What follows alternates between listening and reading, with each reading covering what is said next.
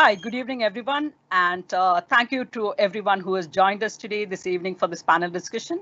It's a Friday evening, and I can still see a large number of participants today. That speaks to the importance of the subject and the fabulous lineup of speakers we have for this evening.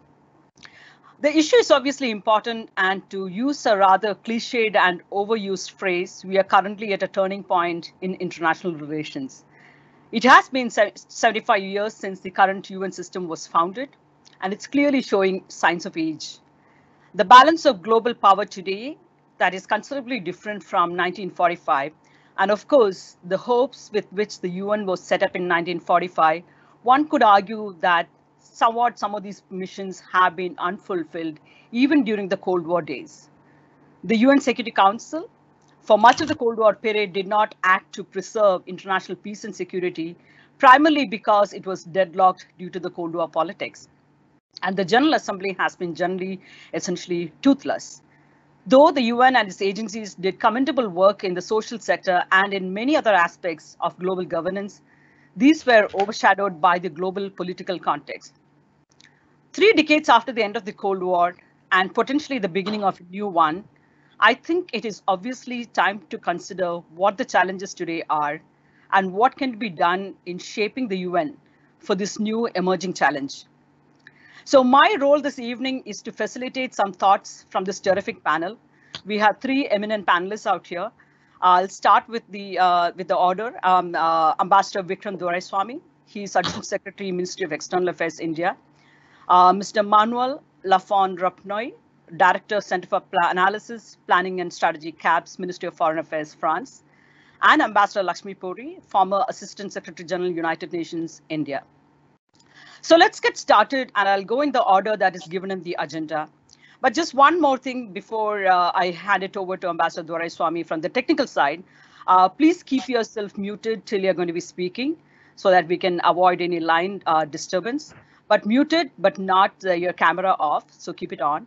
And also for the Q&A segment, there is a Q&A function at the bottom. So please feel free to leave your questions there. And we may not be able to take all questions, given that virtual platforms, even events, are only about 1 hour. So I'll try my best to kind of take as many questions as possible.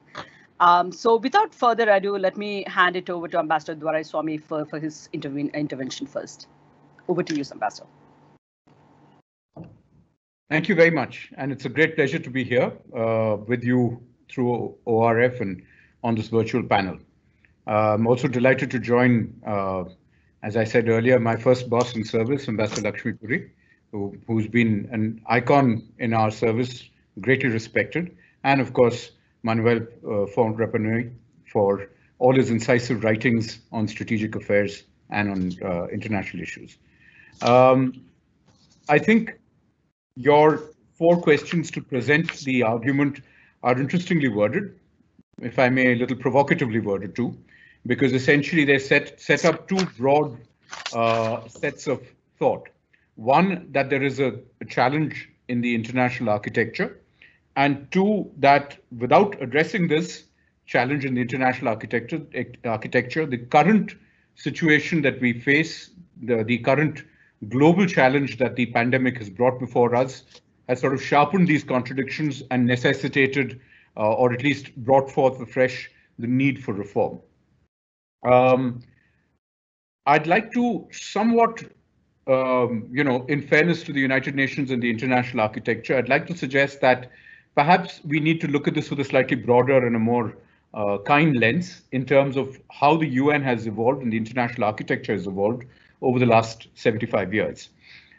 As you correctly said in your opening remarks, there are 2 big junction points. The 1945 period, where not so much idealism, but privation, war weariness, and a sense that the world owed itself to do something better, saw us through an initial period where, despite the challenges of the Cold War, despite the challenges of bloc politics, hugely transformative things like decolonization, the end of apartheid, hugely ambitious agenda items like creating international organizations for specific issues like world health, like labor, like children's rights, like cultural and social rights. Each of these things were created.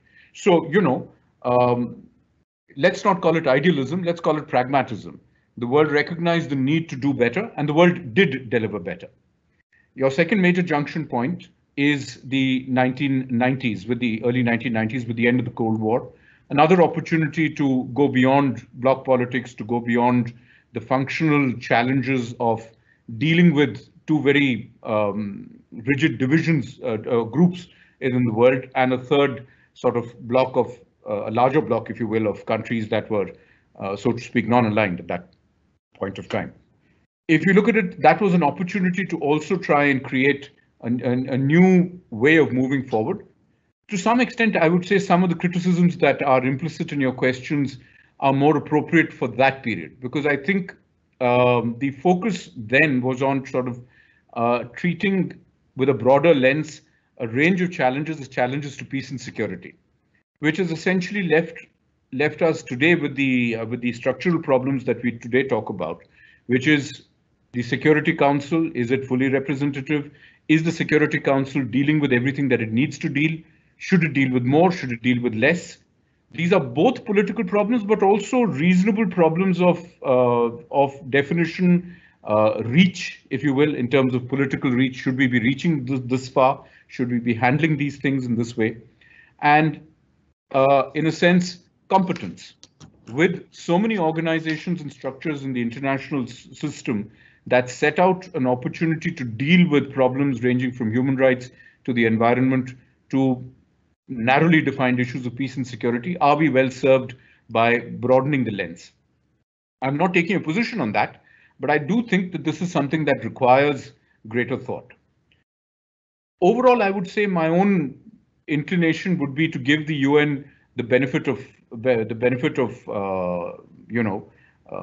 even with hindsight, to recognize that it has done the best possible job that it was allowed to do, given the challenges before the world, that the international structures have broadly delivered to the extent that they were mandated to.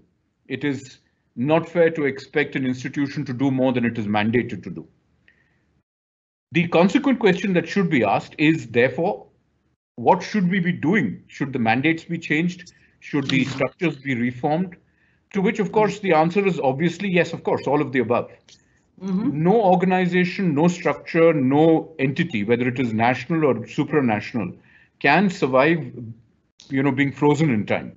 There was a context, a valid context in 1945 or 1950 or 1952, depending on which organization you look at, which may have since lived its purpose. Your questions, for instance, talk about the WHO and the WTO. Each of these also served a purpose at a particular point of time and delivered as well as their mandates could allow them.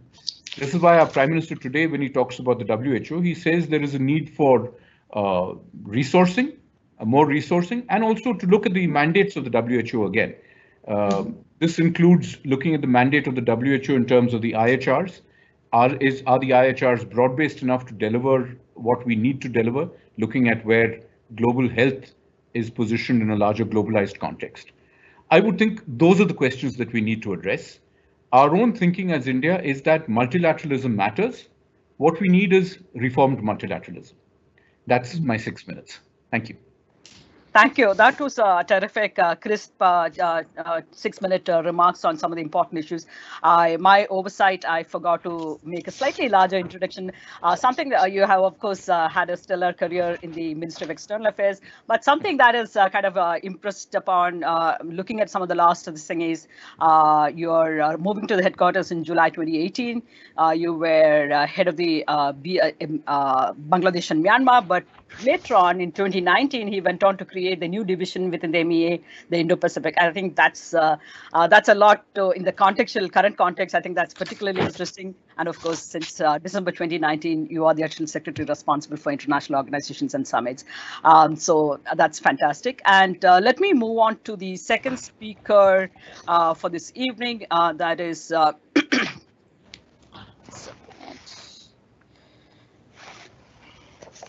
we have Mr. Manuel Lafont Rapnouil. He is he's currently has been the director of the Center for Analysis, Planning and Strategy, CATS at the French Ministry of Foreign Affairs since July 2019. A career diplomat, he has worked most particularly on international peace and security as well as on multilateral affairs. But he's also worn different hats in the think tank hats as well. He has worked in two leading think tanks, international think tanks, the Washington-based Center for Strategic and International Studies from 2008 to 2010, and most recently, the European Council on Foreign Relations, for which he was the head of the Paris office and senior policy fellow from 2015 to 2019. Again, impressive work on multilateral organization as well as peace and security. So I don't think we could have had somebody better to give a voice from the European context. So over to you, Mr. Rapnouil. Thank you, and I'm very pleased to be here. I had the chance to meet Ambassador Doraiswami under his previous position, and we discussed the Indo-Pacific. So I'm happy that the scope of our discussions expand under his new position. Congratulations for that. And I'm happy to have the chance, at least virtually, to meet with Ambassador Puri. But working on the issues I've worked on, my paths have crossed. A name has crossed my path quite a few times. So I'm delighted to be part of the panel, and I'm very happy that this conversation, important conversation, is had precisely with a European voice. So I'll actually agree with a lot of what Ambassador Doraiswami already said. So I'm not going to reiterate that. Just let me add a few things. Has the UN lived up to its ideal? No, obviously, but that's what ideals are for. They are pushing us further. Still, it has delivered on a number of issues. If you look at the history of UN Nobel Prizes, the UN and its various agencies and personnel have been recipients of the US Peace Nobel Prize over 10 times. And that's on a number of very various issues. You have the IAEA on nuclear affairs, you have the OPCW on chemical weapons, you have a few on humanitarian affairs, refugees, UNICEF. You have the IPCC, the International Panel on Climate Change, etc., etc. So that doesn't necessarily make all these issues, all these actions of the UN on these areas very effective, but that also shows that maybe part of the responsibility has to do with member states. And that brings me to a famous Dag Hammarskjöld quote, a former Secretary General, another recipient of the Nobel Peace Prize, which actually echoes what Ambassador Doraiswami said. His quote is, "The UN was not created in order to bring us to heaven, but to save us from hell." Obviously, if it was just that, that wouldn't be very satisfying. You want more than just being saved from hell. So how do we push the UN further? That's the question. Is the organization still relevant today? I would argue that it is. I would argue that it is because we need common rules, especially in the level of uncertainty and diversity that the world has now, the level of complexity. We need common rules for stability and for prosperity. Do we need cooperation? Of course, we need more cooperation. We need more cooperation because global affairs, global challenges like health, we see that very vividly now. But climate, biodiversity, desertification, you name it, these issues call for cooperation. They won't be solved. If I solve them in my country, actually, it comes back from the rest of the world. We need it because we need universalism. We are right now at a moment of fragmentation of the world where everybody is basically saying, my rules are enough. I don't have to listen to other people's interests or other people's rules.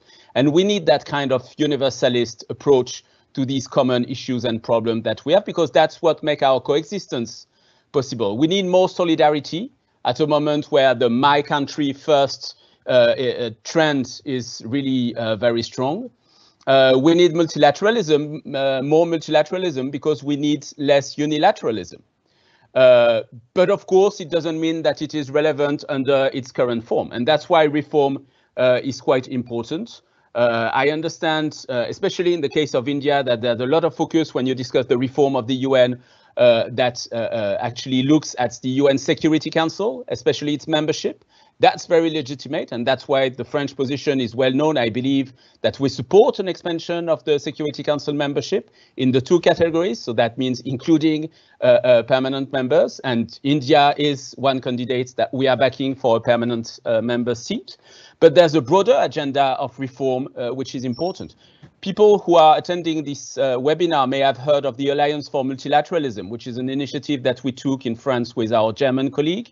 India is more and more involved in that. And that is a group of countries who basically believe that we're neither against multilateralism, nor are we for status quo. We want multilateralism, but that doesn't mean we should be fine with status quo. So what do we change really is the question, and I think that's one of the issues that we need to discuss today. And again, the UN Security Council is an important reform. Its membership is an important reform.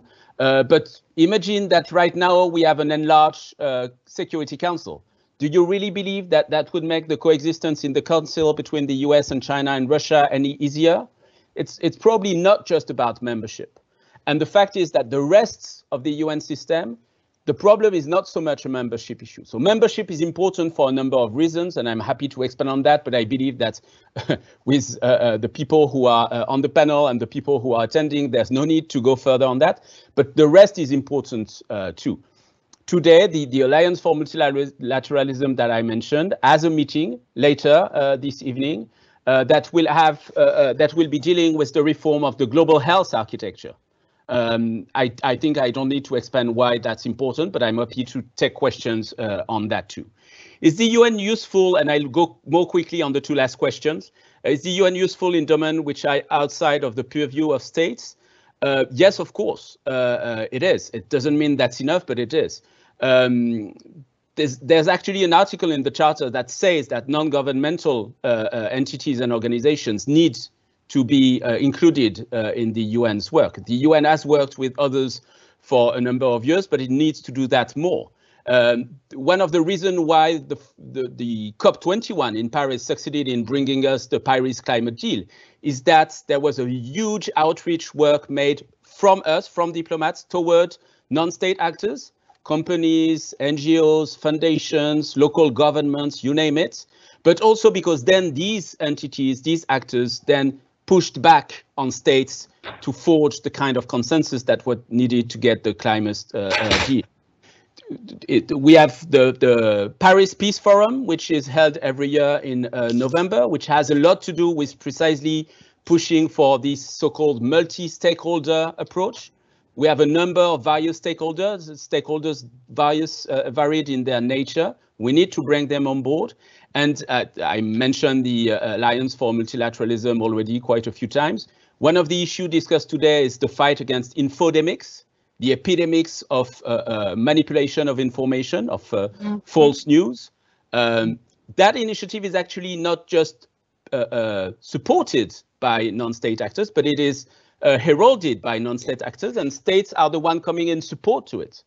And it's very important that civil society mobilizes and that we strengthen it. Last question is on the impact of great power competition. Of course, it has an impact. This kind of insistence put on the more competitive view of the international system. But it's a very different impact if you have a vacuum as a consequence of this competition. And we know that the US, to name the elephant in the room, the US has withdrawn from UNESCO, from the Human Rights Council, wants to withdraw from the World Health Organization, has pulled out from the Iran nuclear deal. This vacuum makes a very different landscape for the competition that in the contrary, if you invest in the multilateral system. It's different also if you create a parallel network of institutions. And there are several elephants in the room. Another elephant is China. China is creating a set of institutions. It's investing more in the UN, but it's also creating parallel institutions. When we are pushing for the Paris Peace Forum, it is to support the existing institution. It's not to create something separate and different. So these kind of diverse options that we have set a very different landscape, and I think that's what we need to be mindful of. taking into account that even at the height of great power competition under the previous era, the one Ambassador Doraiswami mentioned, the Cold War, well, you were still able to cooperate on issues like ranging from smallpox to arms control and non-proliferation. So that's a good setup, I think, for our conversation. Thanks. Thank you. I think you managed to cover a great deal in that 6 minutes. I'm going to come back with some questions of my own after the three presentations, after the last presentation is over. Before I invite Ambassador Puri, let me just remind the audience that we have a Q&A function possible. Q&A icon is at the bottom of the screen. So please feel free to drop your questions there and we'll take as many as possible. Moving to the last but not the least, speaker for the evening is Ambassador Lakshmi Puri. She's a former Assistant Secretary General at the United Nations and the former Deputy Executive Director of UN Women. She again has had a stellar career at the Ministry of External Affairs before moving into the United Nations, where she has done a great deal of work. She again has a long CV, but her work with regard to women at the UN is something very remarkable. So I am very glad to have her kind of the wealth of experience to speak to us today about the UN issues. It's a momentous time in the history to take stock of and where we are going from here. So over to you, Ambassador Puri.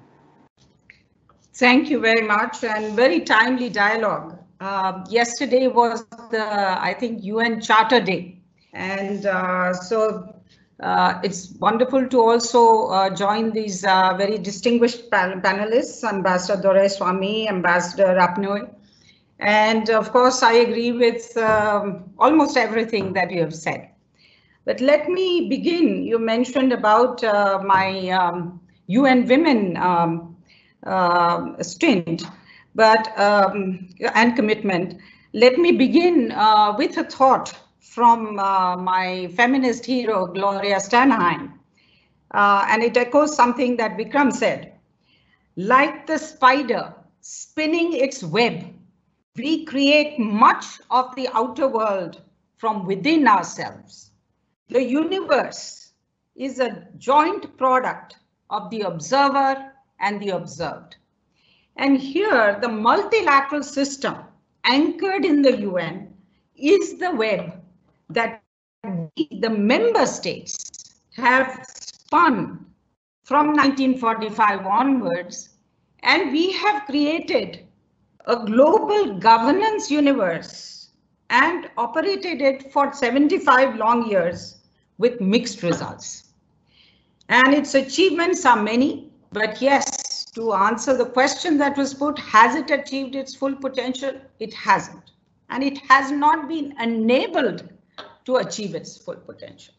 The other, now what are those achievements? Of course, both Vikram and Ambassador Rapnouil have mentioned what some of those are, but let me just, as someone who was from within the UN Secretariat for the last 15 years, let me also say that in my experience, and I've also been on the other side, in my experience, I think the greatest value of the UN has been setting global norms and standards and values and rules of the game in different areas, and being the head of the curve in terms of anticipating issues that are of global importance and national importance, of course, to all countries.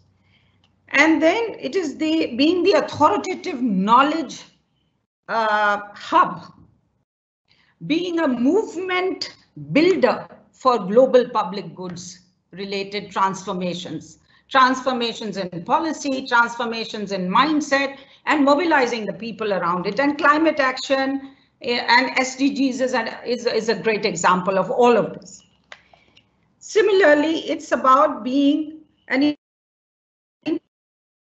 we the governments and we the people. And your question about inclusive multilateralism, private sector and civil society engaging and contributing and participating in decision making is something that is also very much a contribution of the UN. And then the programs on the ground. And then I think some of those health, nutrition, education of children, eradication of diseases, reducing maternal mortality, promoting gender equality.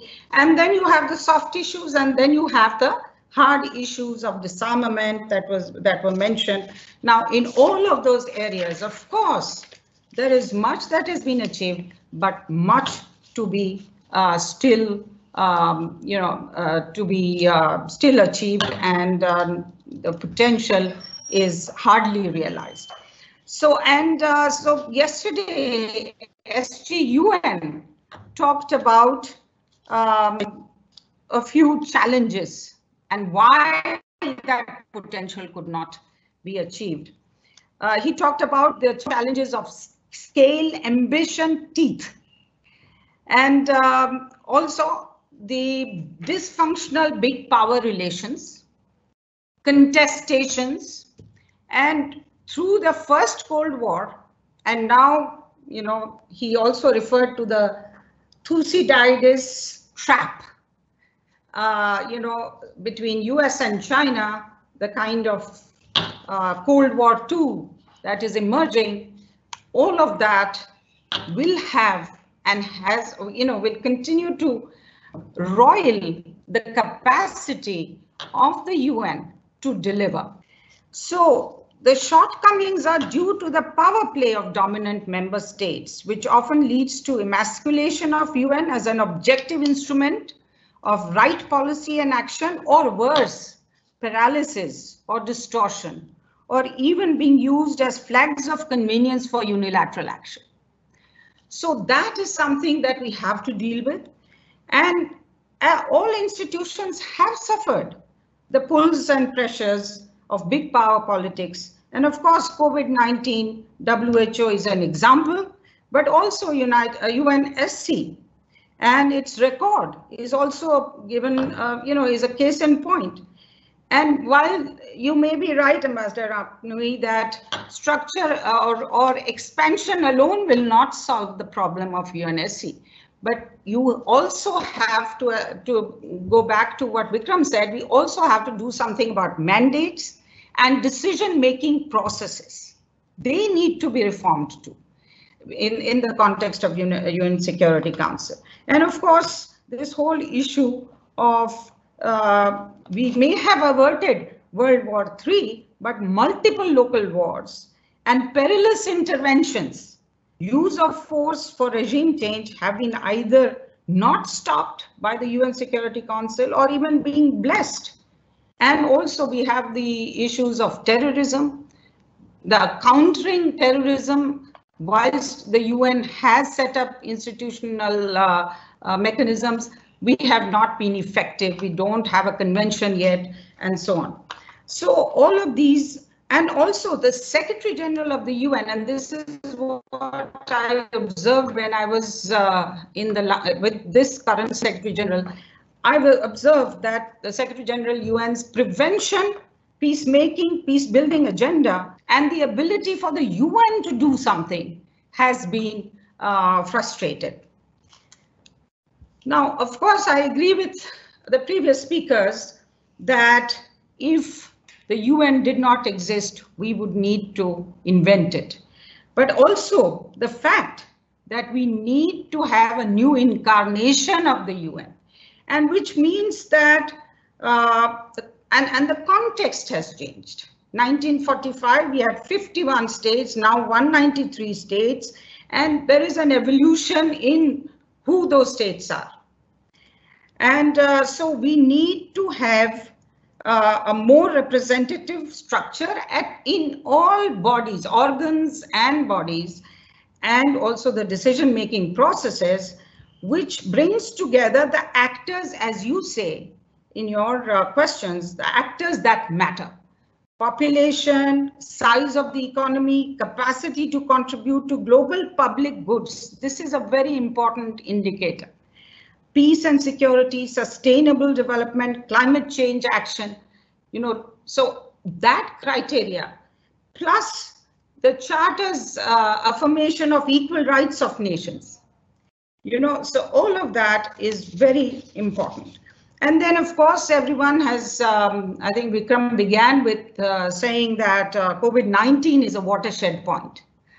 And just like World War II pushed us into reimagining or setting up or imagining the elements of what we have as the multilateral system anchored in the United Nations, we also now have an opportunity to reimagine and reinvent the UN, and to address its weaknesses and build on its strengths.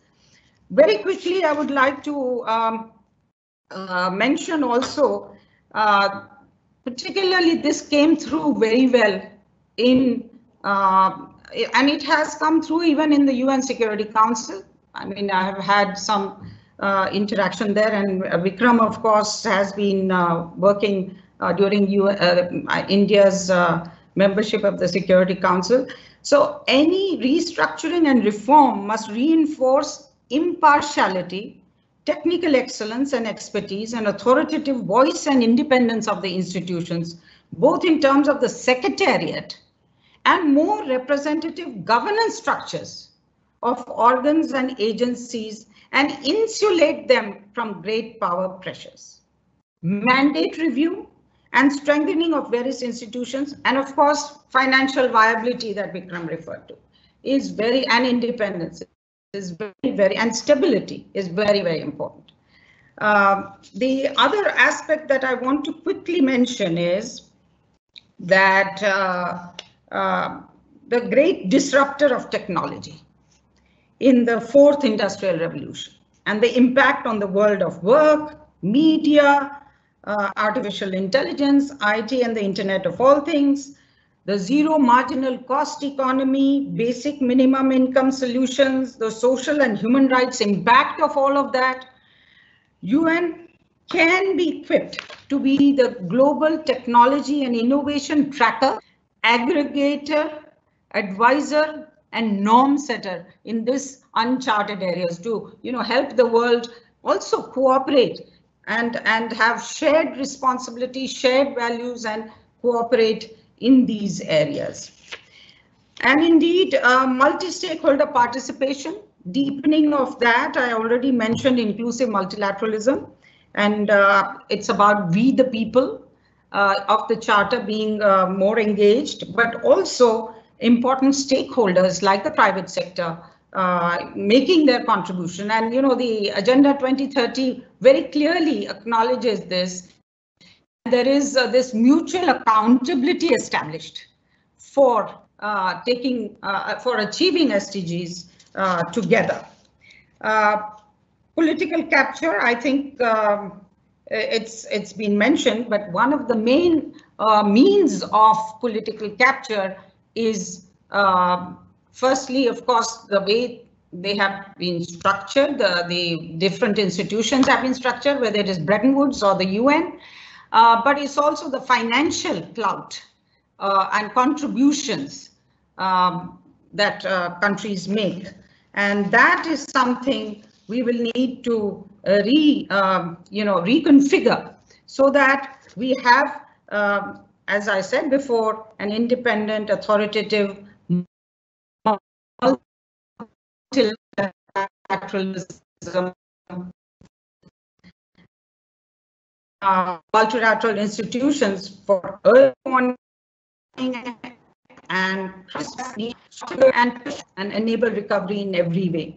So these are some of the ideas that I have at this point, but certainly we'll come back when questions come before us. Thank you. Absolutely. Thank you, Ambassador Puri. I think that's a very forceful presentation. I think this is quite a bit of echo. Independence of institutions, representative institutions. I think there are a lot of different issues that you bring out in your presentation, in your speech. But let me now quickly jump into some of the points that all three of you touched upon in varying degrees in a sense. I think one of the key questions is the reforms issue. uh, the reforms in terms of the UN Security Council reform. This has been blocked by various regional problems in a sense. And since all of you touched upon that particular point, and also since India is a candidate in this regard, I think it'll be particularly interesting to hear your thoughts on a few specific aspects in a sense. For instance, the political problems in Europe, problems between Germany and Italy. In Asia, there are a set of problems of similar kinds. So do you think we have reached a political climate to resolve some of the regional issues? Is the time ripe to address some of these issues? I would start with Ambassador Rapnouil, if that's okay. It's hard to believe that the time is ripe. One of the latest initiatives that France undertook in the UN Security Council is to push for a resolution that would have had the Security Council to support the call by the UN Secretary General for a truce, a humanitarian truce in the context of the COVID pandemics. And that failed, I must say, very sadly, both in terms of it was sad that this opportunity to have an impact in a situation that in many situations, conflict situations which are dire, was a problem. And it was sad to see that other interests and motives were strong enough to make this attempt fail. So it's hard to see the context as really conducive to these efforts. But surely at the same time, there's an even stronger need to do that. If you look, you don't even have to think of COVID-19 and both the health and the economic impact of the pandemic to think that we can't really afford to spend so much time on conflict management and that we ought to be on conflict resolution mode. But even that pandemics and its economic impact is making this even more important. And that's why there are a number of situations where we are pushing for these kind of efforts. And it's one of the important roles that the UN has. It's in the meantime, until the international community or until the key states, the key actors are actually willing and able to step into that conflict resolution mode, into the settlement process. The UN is one of the key actors to prevent the conflict to deepen or to spread regionally. And that is why we are still very active nonetheless. Right now, for instance, there's a lot of discussion in New York about what do we do in Mali. And I think many of people attending this event have heard about the situation in the Sahel. So it's not just in Mali, it's a situation that can spread, that can have various destabilizing effects with terrorism, with migration and demographic issues, with starvation, etc., and political stability. It's important that the UN is at least able to play this role. And it's one of the trends that I'm seeing now. I'm not just seeing a trend where the efforts that you can undertake at the UN to bring peace to conflict-torn, war-torn countries are made more difficult, but there may be even less interest for the kind of peacekeeping, waiting for the actual peace-building phase. But even that kind of stage of action is more difficult these days. I don't want to sound pessimistic, but that's my assessment of the situation. You're realistic. Thank you. Let me come to Ambassador Doraiswami. I think there is also some questions, so I will link up that from the questions from the audience. So given the political issues that continue to plague the multilateralism platforms and so on and so forth, is there a principle that can be evolved to resolve in terms of looking at the UNSC reforms? And there's a specific question to ask for you. Could you please identify some of the key elements of reformed multilateralism? Is it gaining traction internationally? So Ambassador Doraiswami. Thank you. Well, first of all, let me say, I think, the points that Ambassador Puri put out essentially put into perspective the larger question of reform. Reform is, it isn't a one-stop fix. There isn't just a single point that constitutes reform. So if you look at the discourse about UN reform, more particularly UN Security Council reform, the discourse has not just been about who gets to occupy a new seat, but also how the process works. How do you get the process to work a little bit better? So obviously, this is what we're talking about. The intention is to cover not just the representation portion of it, but also the functional portion of it. The working method of the Security Council, what structures and mechanisms of the Security Council do need to be re-examined. Do they need to be re-examined? How do they need to be re-examined? In this, there are those countries, the group of small states, earlier called the S4 group, for instance, which put forward the idea that working method reform is equally important. Sure, of course. Who would disagree with that? I mean, the idea is not to perpetuate the logjam in any particular form beyond what already exists. I think Manuel also makes the point very well that, look, you have a series of challenges and crises. And the question is, are you looking at conflict management or conflict resolution? And the UN has moved substantially towards the idea of conflict resolution. So to the point that is being made about what does reform include and what is reformed multilateralism, the idea is obviously to get beyond the notion of just trying to manage a conflict, to actually try and help create the mechanism for conflict resolution. The third point of this is also to recognize that there are certain phenomena that remain fundamental to any examination of the problem of peace and security. You know, the notion that our increasingly globalized world is more prone to threats than ever before. The idea that terrorism has essentially, it may have been an existing problem even in the 1880s and onward, but it has been weaponized and certainly been greatly enabled by the dissemination of new forms of technology, by far more anonymous systems of movement of funds, by capacities of state and non-state actors to operate beyond borders. All of this also creates a set of challenges. So any effort to reform needs to be reduced down to fundamental principles. What is it that we seek to reform? It isn't just to reform representativeness, which is of course one important part of it, because you increase the level of buy-in to processes by increasing the number of actors who have a sense of a feeling of a stake in the issue. But you also you try and improve the notion of working methods.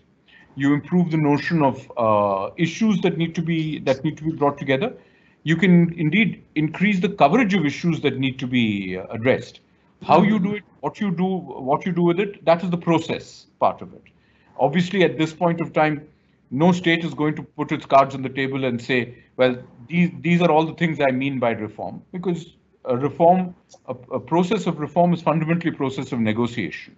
And in a negotiation, nobody goes there with all his cards, his or her cards on the table and says, you know, these are my cards. Let's figure out which ones you can trump first to start with. And okay. No pun intended. Thank you. Thank you, Ambassador Doraiswami. And a quick question on that UN reforms issue for Ambassador Puri is the problem with veto, for instance. New members can come without veto power. That's been the view circulated for some time. What do you think of it, especially having been in the UN system? How does that debate flag, and what are the kind of concerns that have been raised in some of the debates? Well, I think as has been mentioned before, what is really important is how do we take decisions in the highest body that has teeth, let us say. You know, this one of the few bodies, UN Security Council, that has teeth. But then how do you take decisions within that body is what is important to reform.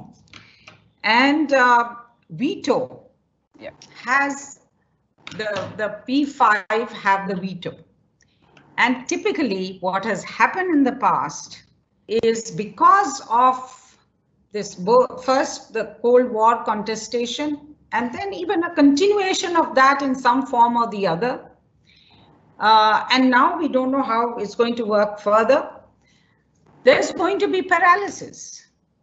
There will always be, there will be one side that will propose and the other side will veto. So there is this whole question of whether the veto is helpful to effective decision making in the Security Council, and that needs to be reviewed. Okay. And then, then if we don't have the veto, then all permanent members are on an equal platform, and then decisions can be taken by majority of the wisdom. And Vikram referred to that buy-in, but also it brings in more wisdom from different lenses of development, of regions, of experience, into a particular, Syria, Lebanon, Libya, all of these different theaters of war which have really happened. UN Security Council was, ineffectual. Yeah. Thank you. So that is a very important aspect. Okay, thank you. And I think in view of time constraint, I'm going to jump straight into the Q&A. So there are a couple of important questions. One, I think it's a pertinent question from one of the audience members. If India gains permanent membership within the UN Security Council, how will it avoid reproducing the great power foibles of the past? Is it inevitable that permanent members will always pursue their own interests on the council and whether hijack the international agenda, which is somewhat we have seen in varying degrees in the recent times as well. So that's one set of question. Big power pressures in the UN function is here to stay. And do you believe that the era of globalization, UN will be a reflection of the real world demands? Let me start with Ambassador Rapnouil and then come to the two other speakers. Yes, sorry. I don't see big power politics disappearing anytime soon. So the question is, how do we deal with it? Yeah. And I don't think that the problem is that members of the Security Council, and that's not just the case for permanent members, pursue their own interest. The idea of multilateralism is how do you work together rather than pursue your own interest on your own in a unilateral basis. So the problem is not do we pursue our own interest, the problem is the appetite for compromise, the appetite for discipline and respect of the international law, of the norms and the commitments that we have taken and made for ourselves. And this is the basis for asking others to uphold their part of the commitment. And that is what I've seen being weakened or fragilized in the recent period. Mm-hmm. Part of this has to do with the fact that not everybody is sure that multilateralism works for everyone the same way. And you can hear quite a few major powers saying that's not enough, that's not good enough for me, or I'm doing too much for you guys. So part of it has to be burden sharing. Part of it has to do with the effectiveness of multilateral policies and the fact that our people, the citizen, and that's especially true for democratic countries, say, well, your multilateral policies don't deliver. So how do we make these policies more effective? That's another angle of the important area of reform for the multilateral system, the public policies that we have in place. The current pandemic shows that our global health policies not really where they ought to be for global health interests. But part of it has to do with big power politics and the fact that interests don't always coincide. And my take on the veto is the veto is a way for the major powers to think that they have interest in investing in the UN because it won't be turned against them.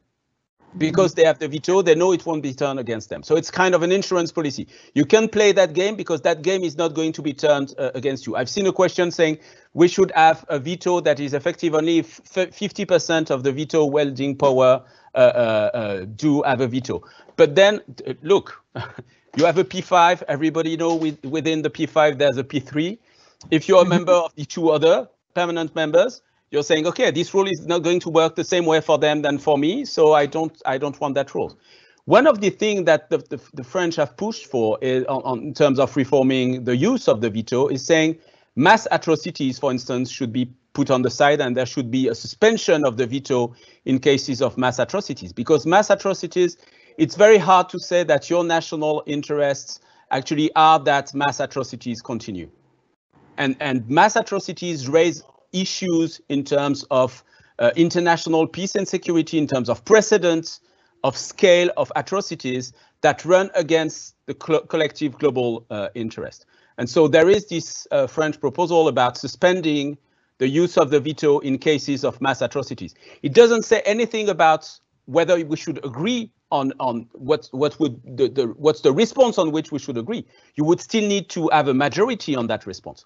But as Ambassador Puri says, you give a chance to the majority, not just to one country who is willing to block the council and doesn't feel any pressure to come back with an alternative position. In the case of Syria, this is really what we've seen. We've seen a series of veto that have allowed for mass atrocities to continue for several years with major consequences way beyond Syria, and not so much pressure in terms of, okay, but then if you don't like that answer, what's your response? Okay, thank you. Ambassador Doraiswami? The great power politics and how that's going to play out. Well, there was a first question about India itself, which I suppose, in fairness, as one of the two Indians on the panel, one of us at least should try and respond to. If India gains a seat, how will it avoid great power contestation in pursuit of national interest? I don't think there is an expectation that any nation avoids national interests, avoids the exercise of national interests. The question is within reason. I think our track record, this will be our 8th appearance on the UN Security Council. We just got elected earlier this month. Shows that a country the size and complexity of India finds it very difficult to take a position that is inherently always going to be on one particular line. Our interests are complex. Our positioning as a virtue of where we are as a large emerging economy, it's always going to be complex. It is very difficult for us to say we will instinctively always vote with, say, for purposes of argument, with France. I'm sure Manuel would like that. But I mean, the point is, it's not in the nature of things. For better or for worse, India has had its own position on a number of issues. Call it contrarian, but it certainly is in adherence to India's national interests. Is this a good thing?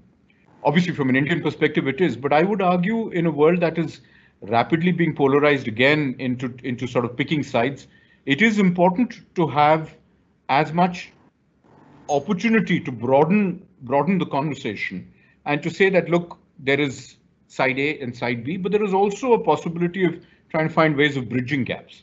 So again, for better or for worse, Indian diplomacy has largely tried in its long history to try and find bridging roles in many of these issues.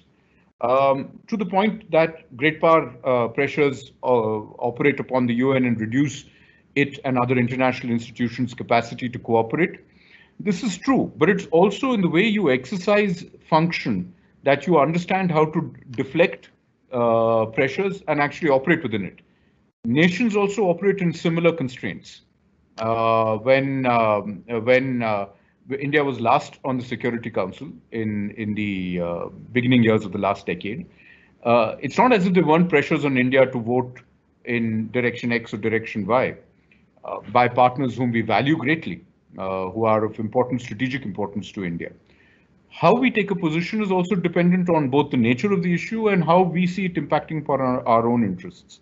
So too, in the international system, it is important to ensure that actors within the international architecture, that is, international civil servants, are of the capacity and caliber and have the opportunity, in the sense, structural opportunity to exercise the position for which they are elected or nominated. If it is going to be based on what the British would call Muggins' turn, then you have a problem, because if it's only Muggins' turn, then Muggins will deliver Muggins' results. So it's important to ensure that your system delivers the right sort of people. I mean, look at the quality of Secretary Generals that we had in the initial years of the United Nations. It was not an easy time. The Cold War was upon us, but look at the luminous Dag Hammarskjöld, what he created by way of being able to stand up on both sides, where the pressures were unfair. And with that, he also earned global respect, because this was a man who was speaking truth to power, no matter which side it came from. So we must also expect that while the job is difficult, you don't go into the kitchen if you're afraid of the heat. And it is important for the international civil service that mans the United Nations to also operate as a function of the purpose for which they're employed. Yes, it's true, we do need to give them more resources. We do need to ensure that financing is predictable. But mandates and the capacity to operate within the mandate is always up to you. You know, you can decide that the water is half full, or you can decide, like Groucho Marx once said, these are my principles. If you don't like them, I have others. Thank you. Thank you. Ambassador Puri, I want you to look at another question, which is, especially as a woman, I want you to I can't brush aside that particular point. What can be done so that the domestic violence and sexual harassment at workplace is taken up as a serious offense and gets stopped? Because even after so many laws, there are continuing incidents on the rise. The questioner says we require a social disruption to possibly to address this. How do you look at this particular issue? Ambassador Puri? Well, this is a vital issue, which is squarely in the realm of the larger project of gender equality and women's empowerment. And freedom from violence, and violence is the extreme form of discrimination against women and girls. So that is a fundamental right. And that's what we must emphasize in any context of gender equality and women's empowerment related policies and ecosystems. So it's not only, many countries treat it as a law and order issue, or as, as a crime in the narrow sense. But we have to look at it in the larger context of what in UN Women, when I was there, we used to talk about the 4 Ps and 1A.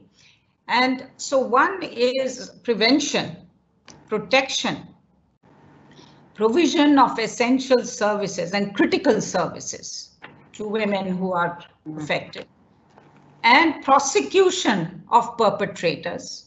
And 1A is access to justice for victims. So this is the whole comprehensive, holistic, prevention and response ecosystem that we need to create.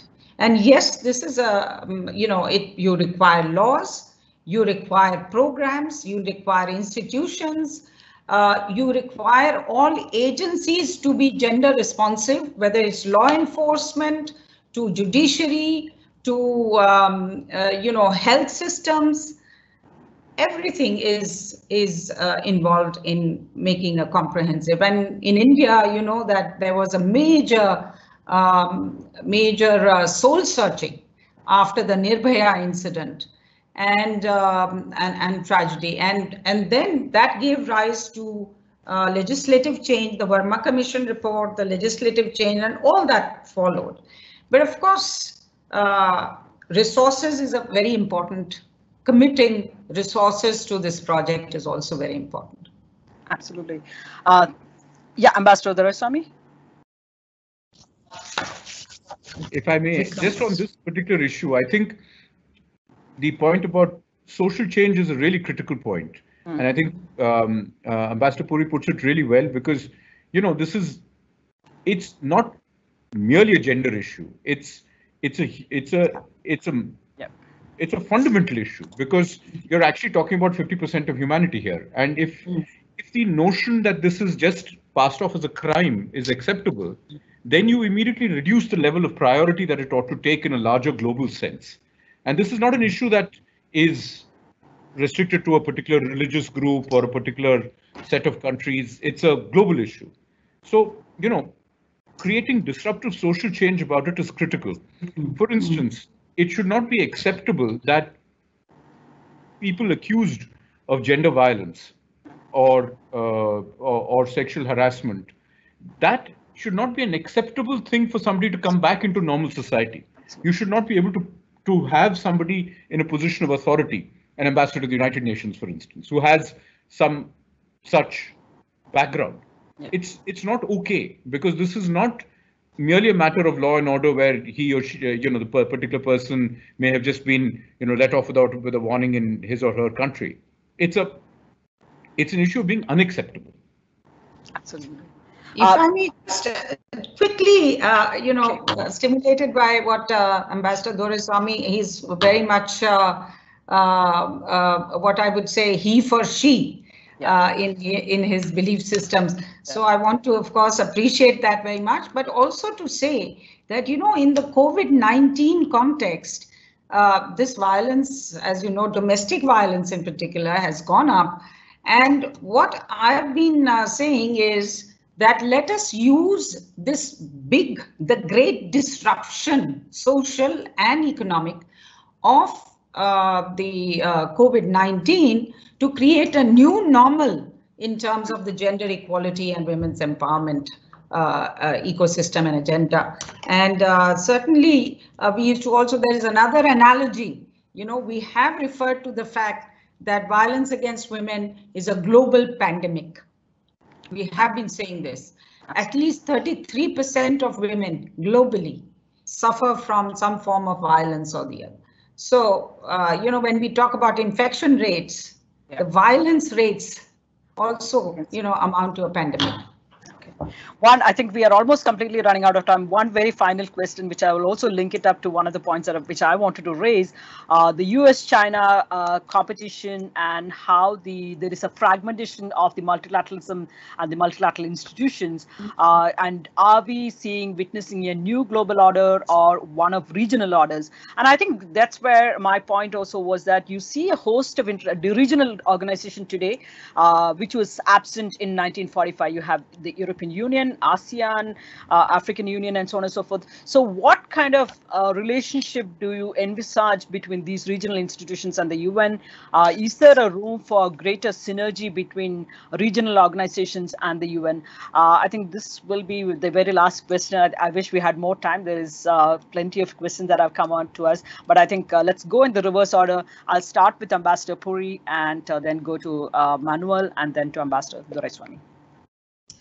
So multilateralism faces multiple challenges, as we have discussed, and the latest to them is that US, and I think Ambassador Rapnouil mentioned that, US, the dominant superpower, 21 trillion economy, is in retreat and disengaging itself, except in a unilateral and transactional way. Okay, China, an authoritarian state model, new $14 trillion economy, Asian and global economic engine, and a globalization leader, an expansionist power, military power, is now challenging the liberal democratic order. And I want to emphasize this, liberal democratic order that the United Nations and multilateralism has pushed for. I mean, UN values are about liberal democratic order. So that's where we are, and the Secretary General, in his statement yesterday, or in a question and answer, he talked about the risk that instead of having a global economy, we might move into two global spheres with different rules, with different internets, with different trade mechanisms, and different dominant currencies, and eventually with different artificially intelligent strategies, with different military and geostrategic positions.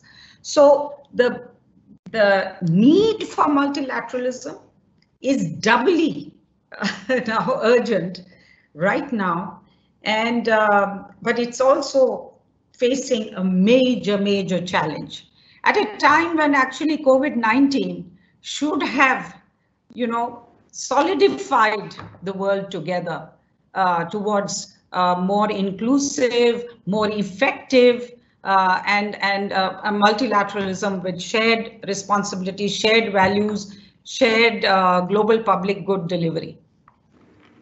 Thank you, Ambassador. Ambassador Rapnouil? I often hear this idea that maybe the way forward is a kind of regionalized order, several regional orders, and everyone on its own. I don't believe in that for many reasons. I don't believe in that because there is no clear delineation of what the regions would be. I'm not sure Israel wants to be part of its regional order. I don't know which regional order. You put Turkey. I'm sure Russia wants to be part of every regional order you can think of. I don't think China's neighbor wants to be in a Chinese-centric regional order. Of course, I'm a European, so I believe that regional orders are important.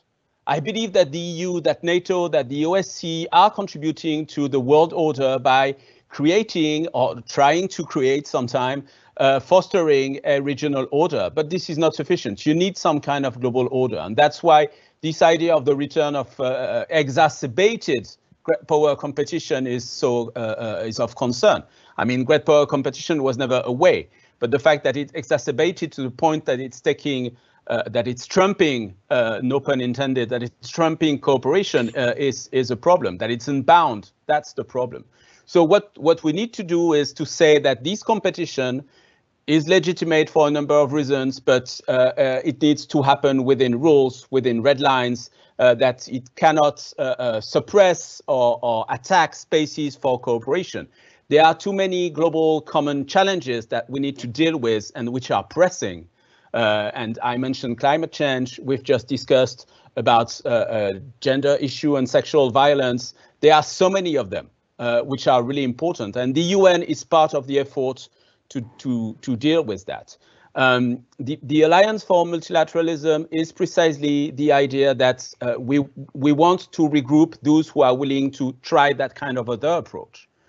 And for a country like India, for a country like France, I guess for most of my EU partners, of France EU's partners, the idea that the China-US competition is all in the world, is exhausting all the rest, is clearly an issue. I mean, one of the key issue for my foreign minister right now is Libya. Mm-hmm. The US is not so much there in Libya, and China clearly is not there. It's not about China-US competition. Russia is there. Turkey is there. Actually, a lot of people are there. We are there. The US are there too. But the problem is, how do you deal with the fact that precisely there are many people around and not everybody wants to find a cooperative and peaceful solution to the conflict in Libya? So if you want to avoid that situation where at the end of the day, you will have to take side between these two options, that for a number of reasons, this is I don't think this is the best option. We need to insist on the idea of a cooperative and rules-based order. Okay, that's a positive note. Let me hand it over to Ambassador Doraiswami now. Thank you very much. And first of all, let me say, I think the point that Manuel makes is a good one. That is, fundamentally, you don't have to see a contradiction between regional cooperation mechanisms and a global structure. The EU, of course, has done extraordinarily well in trying to, first they hash out their own positions and then they bring them to international organizations. I mean, I'm sure there's plenty of blood on the floor when they finished internally, but once they come to an international organization, there is a clear position and it works. The African Union, a comparatively newer organization, has also now started cooperating with the UN Security Council, including in things like peacekeeping missions. You have a hybrid peace mission currently underway in Darfur. So, there is an opportunity for regional organizations to deliver. And there is no necessary reason why a regional organization would find itself in contradiction with the larger international order. The question is, how far are other actors who are sort of, invitees, if you will, to the tent, willing to play within the boundaries that the tent circumscribes? If it's a small tent, are you going to bring the entire camel inside the tent? Or are you going to be content with putting just the front hooves inside? So this is a question that the owners of the tent need to answer. It's not necessarily for other invitees of the tent who might already be feeling the squeeze to take that position. So you know, to be less elliptical, what I'm trying to say is that regional bodies need to themselves decide what is the limits to their tolerance of extra-regional pressures. In terms of limits to competition, I think that's absolutely true.